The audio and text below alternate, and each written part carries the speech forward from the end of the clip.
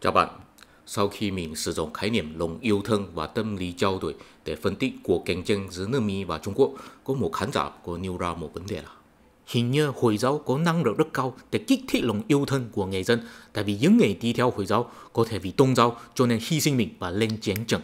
Thế tại sao Hồi giáo có năng lực cao như thế? Theo phong cách tóm tắt sâu của mình sẽ không chỉ nói về Hồi giáo mà cũng sẽ nói về Kitô Giáo và Do Thái Giáo. Tại vì ba tôn giáo này đều là các tôn giáo khởi nguồn từ Abraham, tiếng Anh là ngắn gọn hơn Abraham Religions. Abraham là tổ tiên của người Do Thái. Abraham được Thượng Đế ban cho sứ mệnh xây dựng một quốc gia vĩ đại. Tên của Thượng Đế này là Yahweh. Abraham có hai con Ishmael và Isaac. Mẹ của Ishmael là Hagar, mẹ của Isaac là Sarah. Hagar là tỷ tứ cái của Sarah, Sarah là vợ của Abraham. Khi bắt đầu, Sarah không có sinh con, cho nên để Abraham lấy Hagar làm vợ. Sau đó Hagar sinh ra Ishmael. Nhưng sau đó Sarah cũng sinh ra Isaac. Hai cô này luôn luôn có tranh cãi. Cuối cùng Abraham để Hagar mang Ishmael ra khỏi, chỉ có Sarah và Isaac ở lại. Theo Hồi giáo, sau đó Hagar và Ishmael đi đến Mecca trở thành tổ tiên của người Ả Rập. Mecca là nơi sinh của nhà tiên tri Muhammad, cũng là thành phố linh thiêng của Hồi giáo. Muhammad là người sáng lập Hồi giáo vào thế kỷ 7. Cho nên Abraham cũng là tổ tiên của người Ả Rập, trong Hồi giáo được gọi là Ibrahim. Còn Isaac kế thừa sứ mệnh của Abraham, sau đó người Do Thái lang thang đến Ai Cập làm nô lệ, sau đó nhà tiên tri Moses lãnh đạo người Do Thái ra khỏi Ai Cập.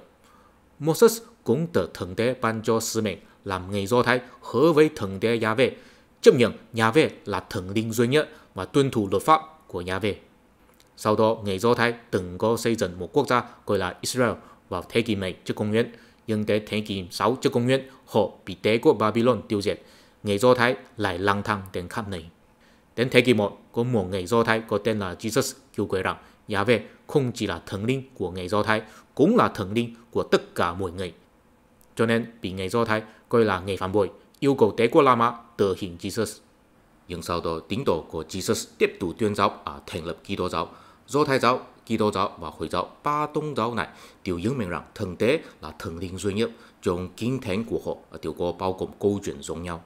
Cụ thể là Thượng Đế sáng tạo ra thế giới, sáng tạo ra Adam và Eve. Sau đó Adam và Eve vì có tội bị trục xuất khỏi vườn Eden. Sau đó Thượng Đế thấy nhân loại quá tội ác, cho nên hủy diệt nhân loại bằng lũ lụt, chỉ để Noah đóng một thuyền lớn để giải cứu gia tộc và các loài động vật v.v. Sự khác biệt của họ là đối với Do Thái giáo, Thượng Đế có quan hệ đặc biệt với người Do Thái. Thượng Đế có hứa với Abraham và Moses rằng nếu người Do Thái tuân theo luật pháp của Thượng Đế thì Thượng Đế sẽ làm người Do Thái xây dựng một quốc gia vĩ đại. Đối với Kitô giáo, Thượng Đế có đặc biệt sai người con của mình tới trần gian. Người con đó là Jesus. Jesus nói rằng Thượng Đế không chỉ là của người Do Thái mà là của mỗi người. Quốc gia vĩ đại mà Thượng Đế đã hứa không tồn tại trên trần gian mà là tồn tại trên thiên đàng. Nếu con người tuân theo luật pháp của Thượng Đế khi sống thì sẽ được đi vào thiên đàng sau khi qua đời. Đối với Hồi giáo, Jesus chỉ là nhà tiên tri thôi mà không phải là người con của Thượng Đế.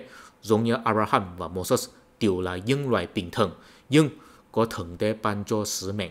Và sau đó Thượng Đế cũng có ban sứ mệnh cho Muhammad, nhưng Muhammad là nhà tiên tri cuối cùng của Thượng Đế. Sau Muhammad, Thượng Đế sẽ không gửi nhà tiên tri để truyền đạt mệnh lệnh của Thượng Đế nữa. Dù sao, Thượng Đế cũng có hứa một thiên đàng cho những người mà khi sống có tuân thủ luật pháp của Thượng Đế có thể đi vào sau khi qua đời.